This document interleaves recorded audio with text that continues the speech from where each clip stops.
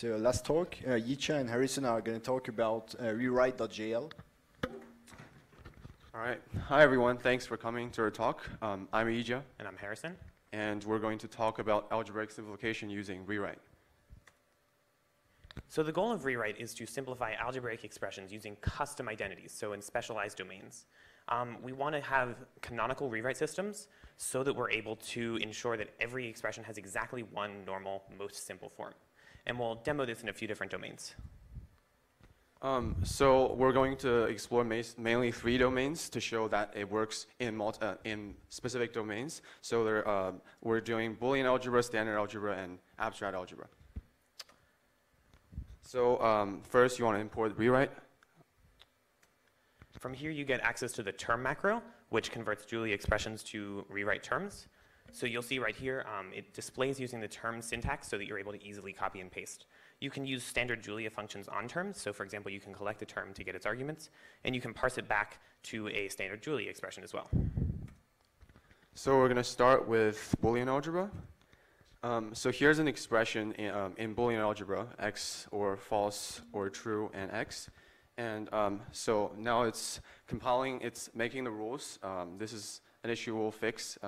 The first time it will be kind of slow. So as you can see, it normalizes to the term x.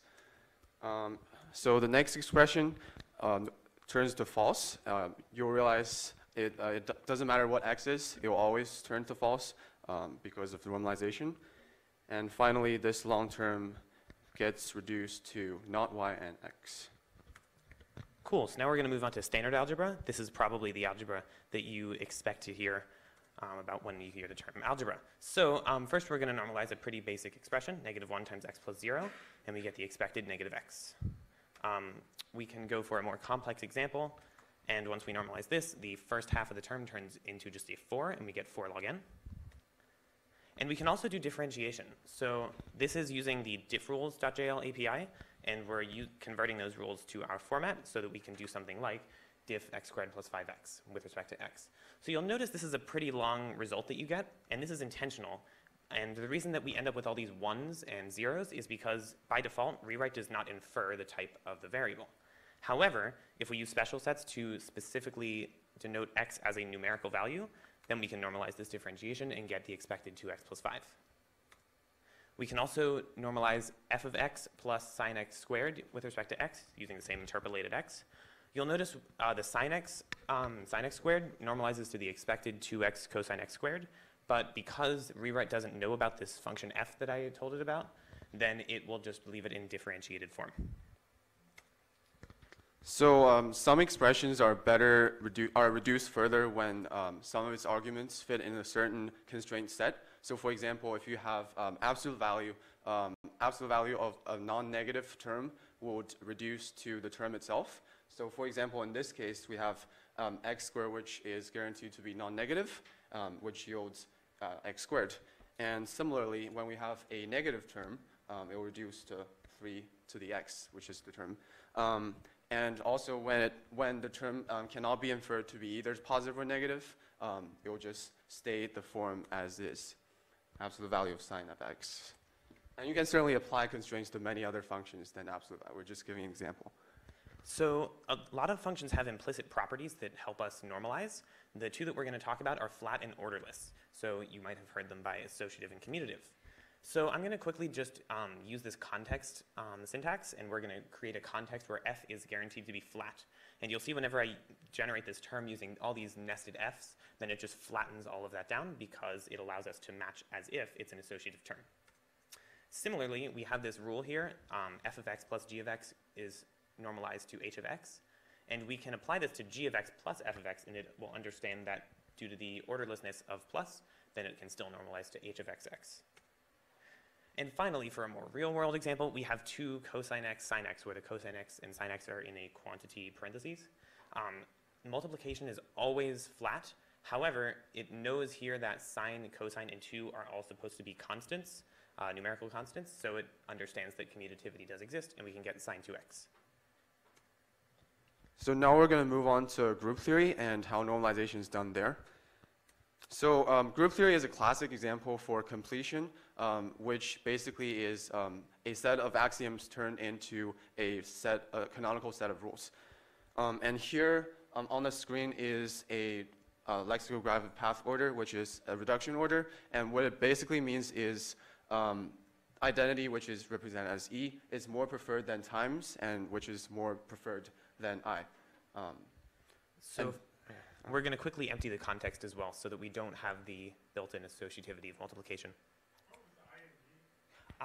I is the inverse of an argument, and E is the identity. Just function names. And here's the set of axioms. The first one is assuming that we don't have the flat property, but eventually we will have it attached. And the next two are just the basic rules for group theory, axioms. So this is an example of critical pair, which is required for completion. What it basically means is you have a term, and when it's normalized by two different rules, it generates two different outcomes. So for example, rule one rule will turn it into negative x plus quantity x plus y, and then the rule two will convert it into 0 plus y, which then turns into y. So a rule must be defined from the left term to the right term, and in this case, because y is a more reduced form, we draw the arrow that way. And you repeat this process until all the critical terms are turned into rules, basically. So now we can apply this completion procedure using the reduction order we talked about before and the axioms that we defined, and we get all of the derived properties from group theory. So you'll notice here's the rule that we were just talking about, but it derives some really interesting facts as well. For example, it noticed that the inverse of the identity is just the identity, the inverse of any x is just going to be x, and the left identity also implies a right identity. Yeah.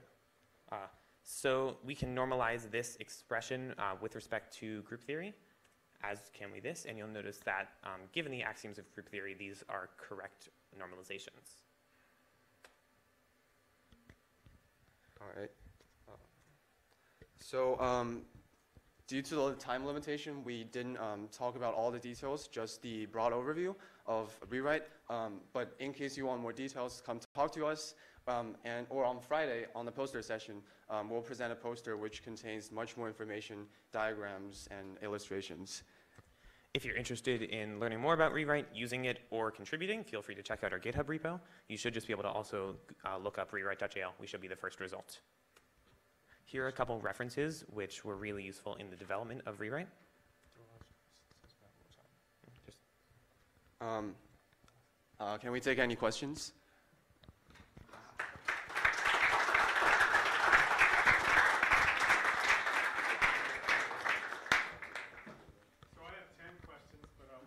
One.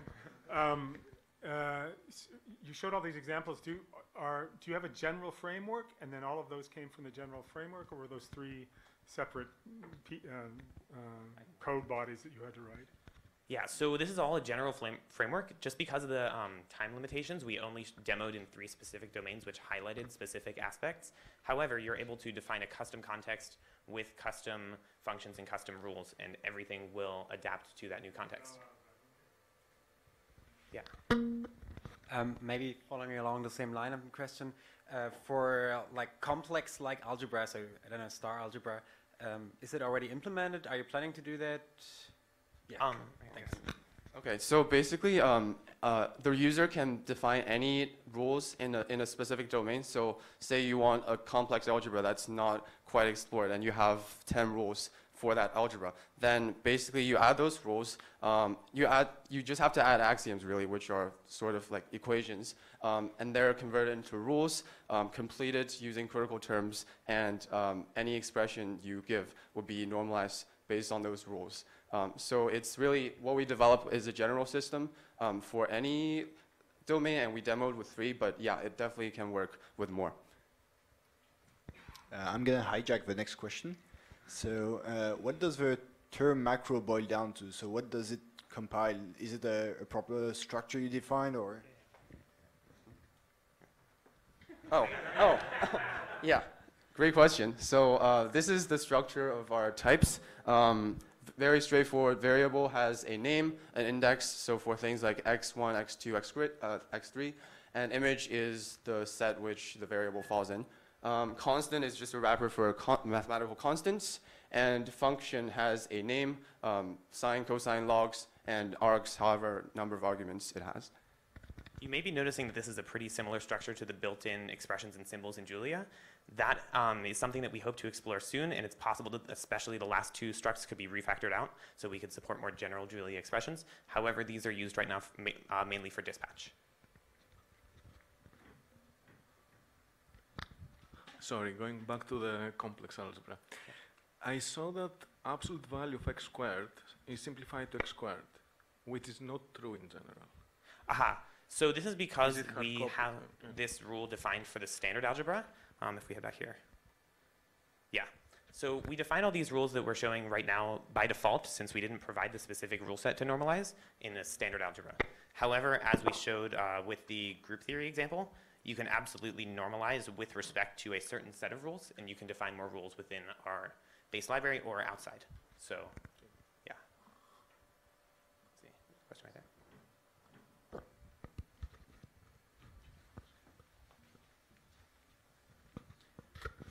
Am I correct in remembering that both completion and many axiom systems are undecidable, and that there's a sort of user beware required here? That's a great question. So actually, we stumbled upon that and spent a lot of time on it. Basically, we use this algorithm called Knuth Bendix completion.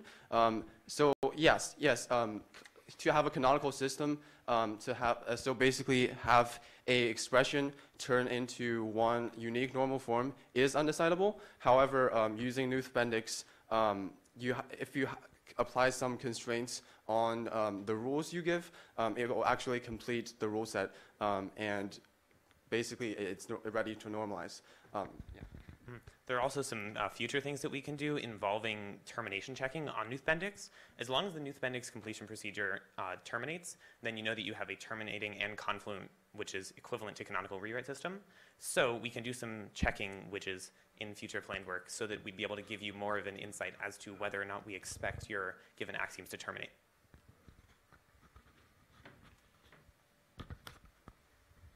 Are there some more questions? All right, let's thank the last speakers once again.